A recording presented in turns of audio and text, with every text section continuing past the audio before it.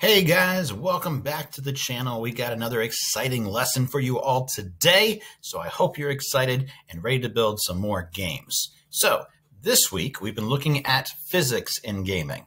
We looked at acceleration and velocity. We discussed the differences between them. And then in the last video, we looked at a very specific type of acceleration, which was gravity. Today, we're looking at physics in a slightly reverse way. Today, we are looking at bouncing physics. So how do you make an object bounce in a realistic or even a cartoonish way? We're going to go over both of those today. So first thing I want you to do is to go ahead and create a new program.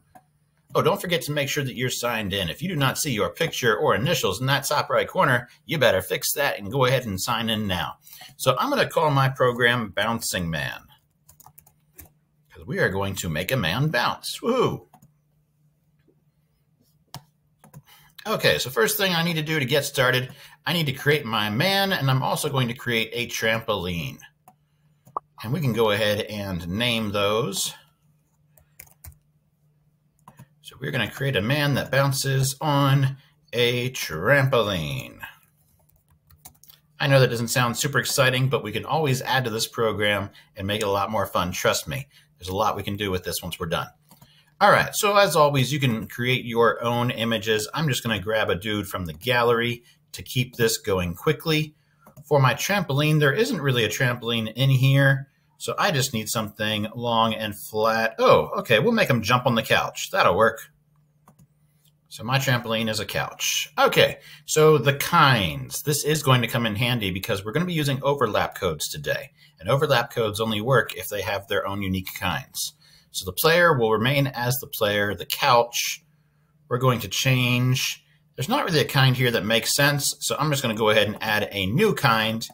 And what should I call this? I'm going to call it a bounce pad for the kind. And notice I capitalized the word pad, so it was a little easier to read. Okay, so I've created a man who is a player kind and a trampoline, which is a bounce pad kind. All right, now we're going to go ahead and set up their positions. They're both spawned in the middle of the screen. I want the bounce pad to actually be down near the bottom of the screen. So let's go ahead and set up its position right quick. I don't need to change its X position. I just need to change its Y position. So we will give it a Y position of, actually, you know what? 0, 0. I messed myself up there. Let's not use that block. Let's use the set block. That way I don't have to worry about the X. So we're going to set the trampoline's Y to near the bottom of the screen. The bottom of the screen, remember, once again, is... You thought I was going to tell you, didn't you? You should know this by now. What is the Y position of the bottom of the screen? It is 120. So instead of using 120, I'm going to use a number slightly smaller than that. Let's use 110. That way there's at least a little bit of a gap there between the couch and the bottom of the screen. There we go. All right, I got my man. He is ready to bounce on that couch. Let's do this. Okay, so I need to, before I can bounce anything, I need to give my man gravity. He's not falling yet. So let's go ahead and give my man some gravity here. So we are going to set man, and we are grabbing, remember, remember, gravity is acceleration in the Y direction. So we're going to give him gravity in the Y direction. We're going down. So is that positive Y or negative Y? That is positive Y. Now, how strong you decide to give it is really up to you. I think we did 50 in the last game, so I'm going to do 50 again here. But, of course, you can make it stronger or slower. Okay, let's see that. So he is falling. Not a bad speed. He is falling. So let's go ahead and keep working on this. So I'm noticing a couple things we can talk about in a minute.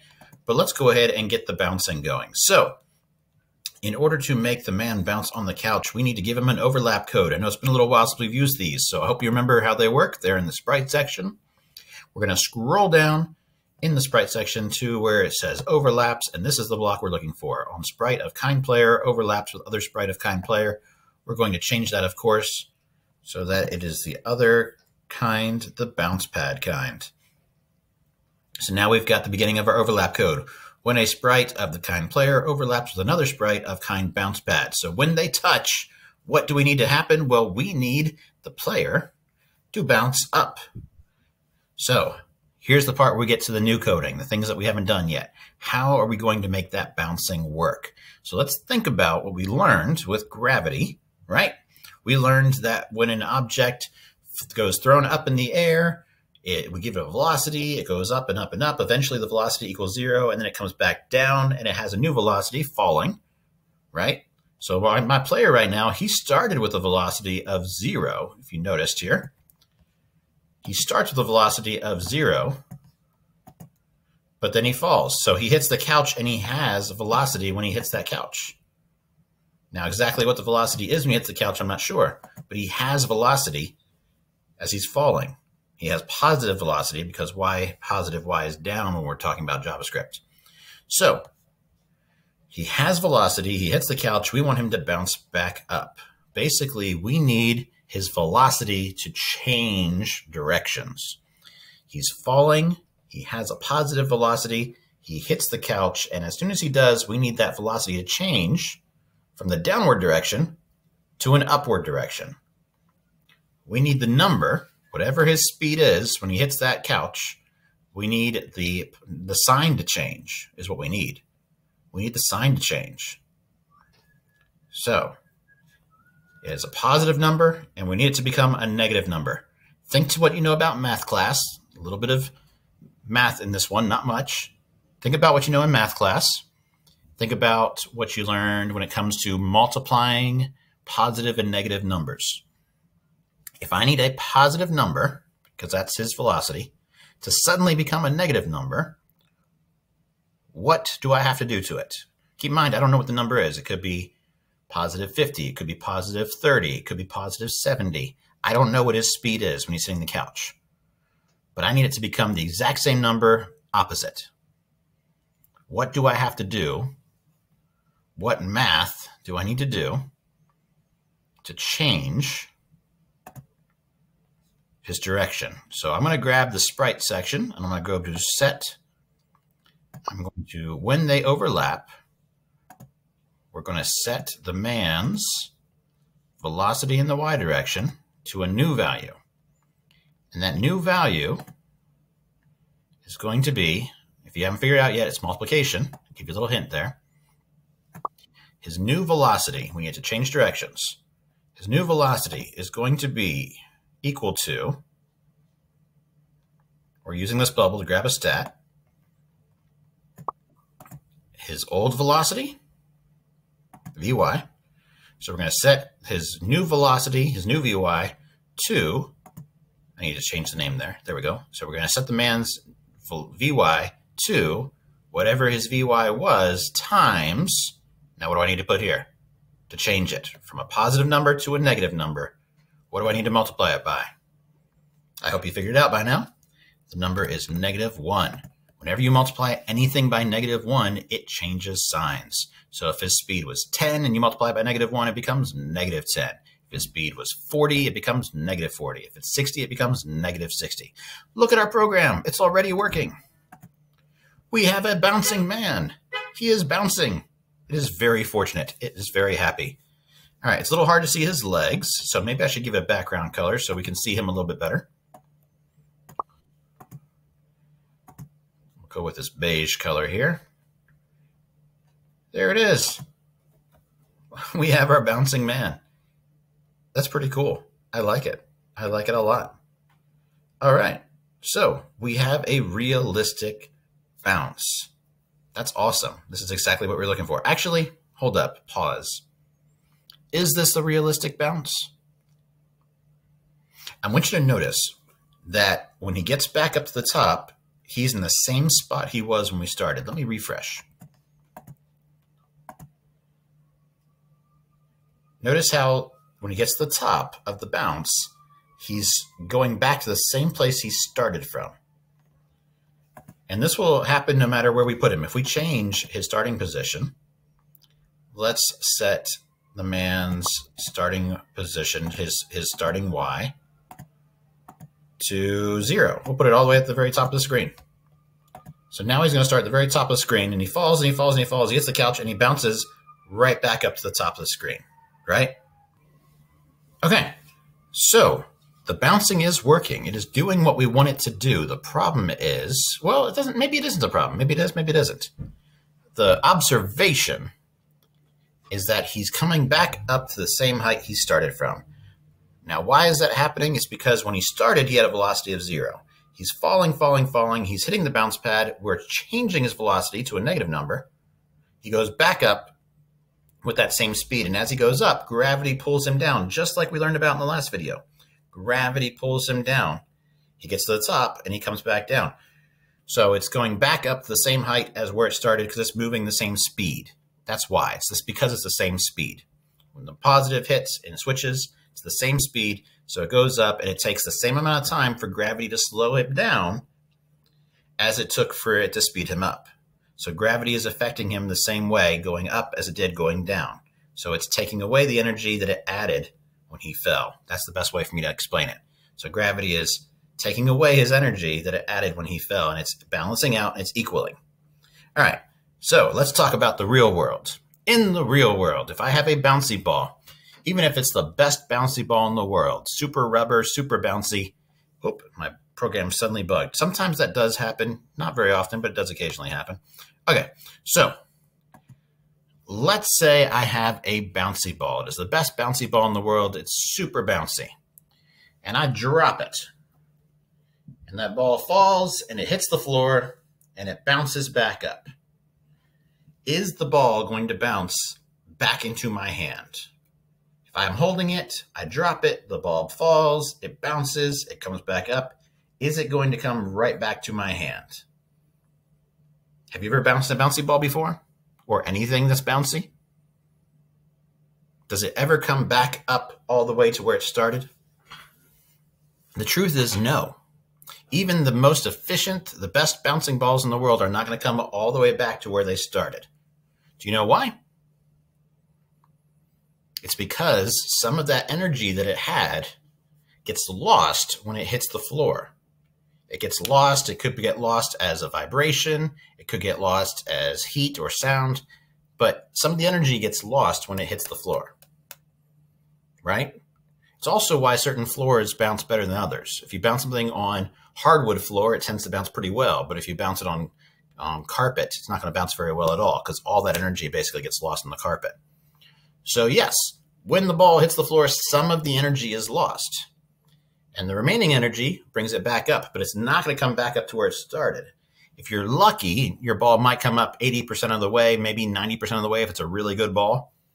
But you're not going to get a full 100% back to where it started because some of that energy is lost. So the bounce that we have here, this code that we have here that is creating our bounce works great if we don't mind the fact that it's not super realistic. Sometimes with games, it is okay to not be super realistic. This is what I would call cartoon physics, if that makes sense, right? This is the way physics works in cartoons. It's the way physics works in a lot of video games. It's not super realistic. If you're playing a game like Doodle Jump, the bouncing isn't going to be super realistic, but it is still fun to play, right? So if you're looking for just a fun, good bounce, multiplying by -1 is a good way to do that. If I wanted it to be realistic, I would have to change it from -1 to a number that is less than 1, but still negative. So let me show you what I mean. I'm going to change it from -1 to -0.8. So I'm putting a decimal and 8. This will give me that 80% that I was talking about earlier. So let's watch what happens to him now. He bounces, and every time, oh, it bugged. Let me restart it. So it bounces, and every time he bounces, he loses a little bit of energy. So he's only bouncing up 80% as high each time.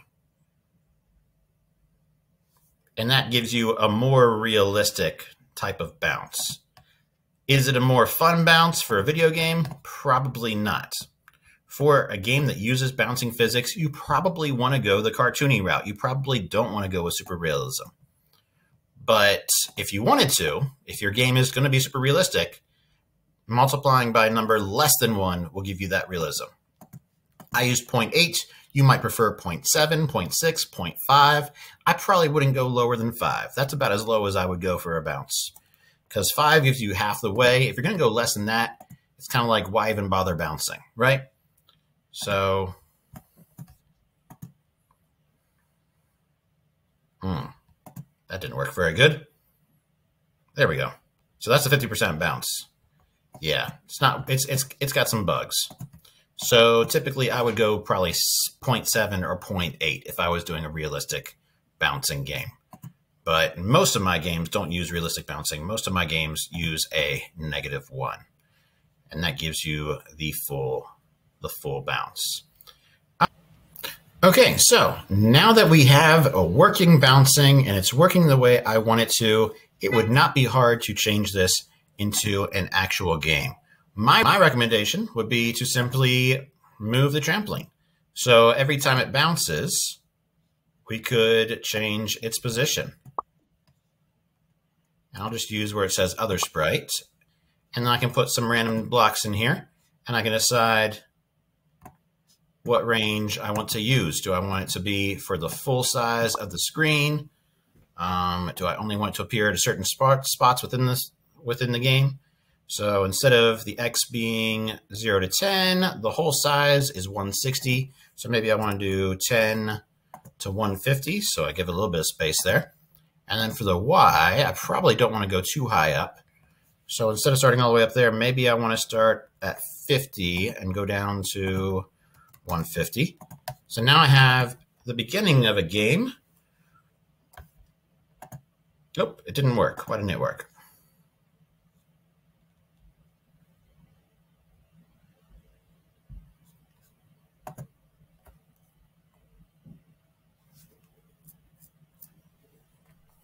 What am I missing, guys?